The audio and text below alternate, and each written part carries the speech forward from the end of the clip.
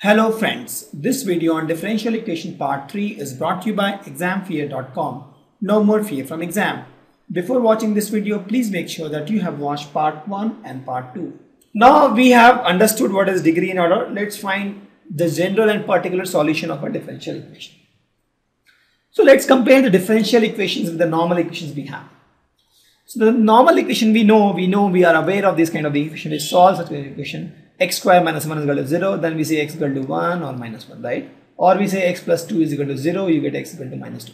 These kind of equations we know where you have one or two solutions.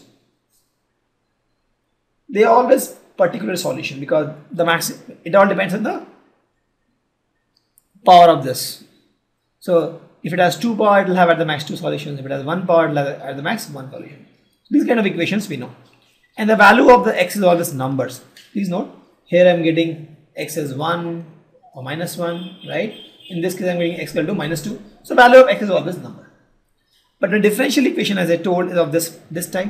As I told, dy by dx plus kx, ky, kx equal to 0. This kind of form, correct? Now, in this case, the value of y I get is function. Please note. In this case, the value of x we get is number. The value which you get is number. In this case, I get functions. Now, since it is a function, it has two types of solution. It can be either a general solution or a particular solution. Example, in this case, I'll take if I get dy by dx is equal to minus sin x, or I get dy is equal to minus sin x dx. I'll just solve this with the crude method without even using the steps. Integrate both sides, what I get, y is equal to cos x plus constant.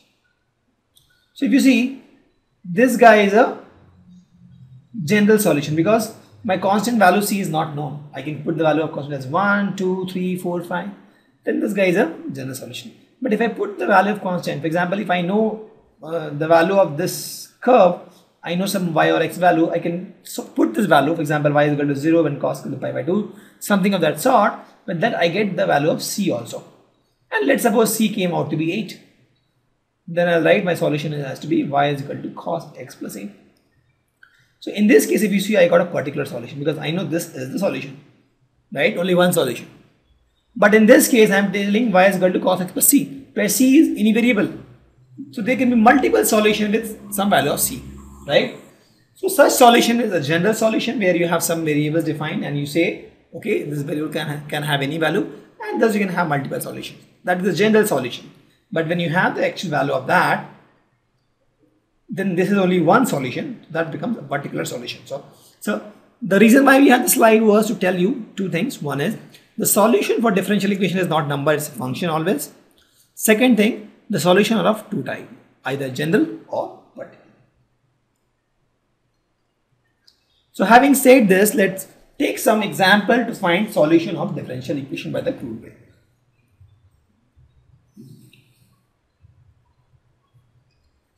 So in this case, we are doing a reverse way since we don't know yet how to solve the differential equation, but we can verify whether that particular solution is part of differential equation or not. So what I'm doing is we have to verify that this particular y is equal to e to the power x is my solution.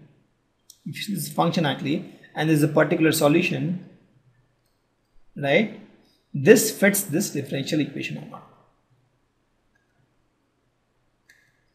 So if I have my differential equation, I have my solution given, I have to check whether this particular solution is for this differential equation or not. For this, I need not know how to solve the differential equation, correct? So we have to verify that this given solution is fitting to this corresponding differential equation. So differential equation is y double dash minus y dash is equal to 0. So I have to find y double dash, I have to find y dash. So let's find y double dash.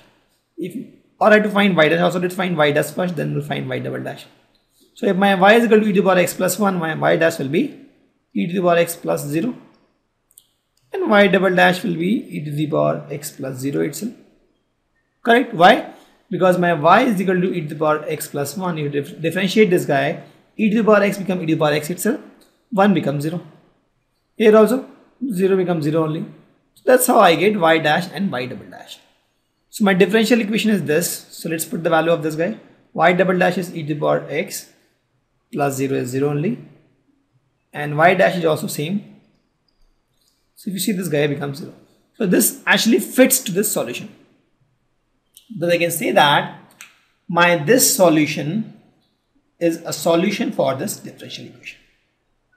Correct? So I don't know yet how to find the solution for differential equation, but now what I have done is given a solution of the differential equation, I verified whether that solution is correct or not. Let's take one example. Y is equal to cos x plus c. This is, if you see, is a general solution. Please note, it is not a general solution, it is a general because it's a constant term here. And this is my differential equation. I have to verify if this solution is for this equation. So this equation needs y dash. Let's find y dash. Y dash becomes minus sin x. C becomes x. This is my y dash. So my equation says y dash plus sin x is equal to 0. What is y dash? Minus sin x. Correct? Plus sin x. And that is true actually. Since this is true, I can say that this particular solution is true for this differential equation.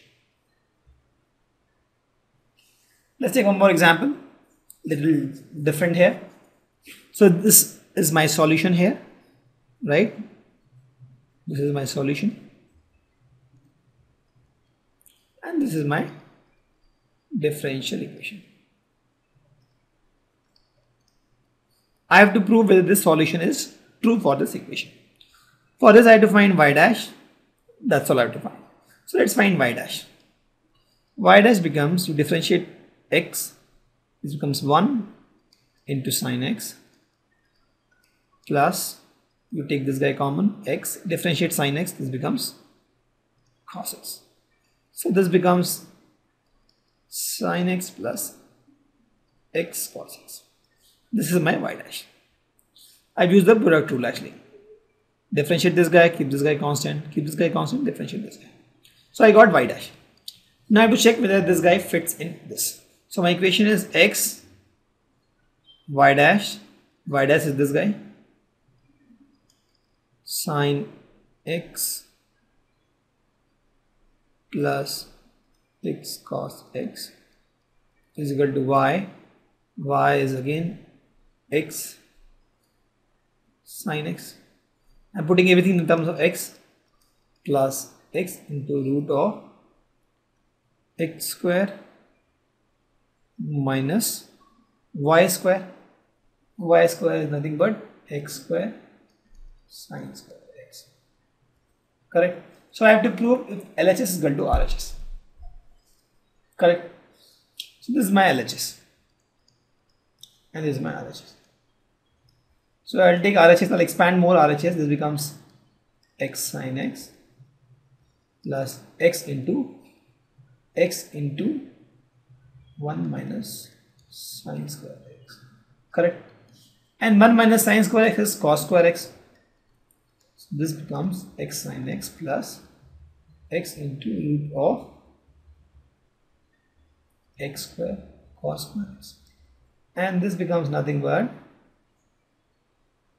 x sin x plus x square cos x.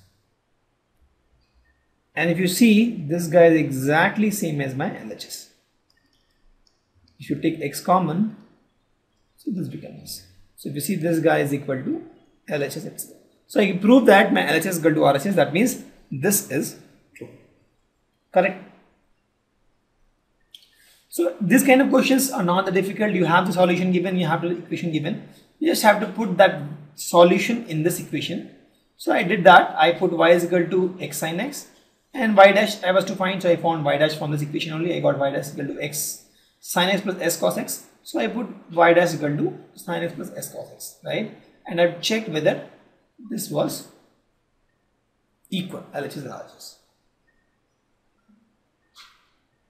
Let's take one more example. Y is equal to root of 1 plus x square is my solution for this differential equation y dash is equal to xy by 1 plus x square. Correct. To find that, first I have to find y dash also, because this implies y and y dash. So let's find y dash. So y dash is nothing but, this is to the power 1 by 2, so this becomes 1 by 2 into 1 plus x squared to the power minus 1 by 2, and x square becomes 2x. Correct. So this becomes 2 and 2 cancel, this becomes x by root 1 plus x square.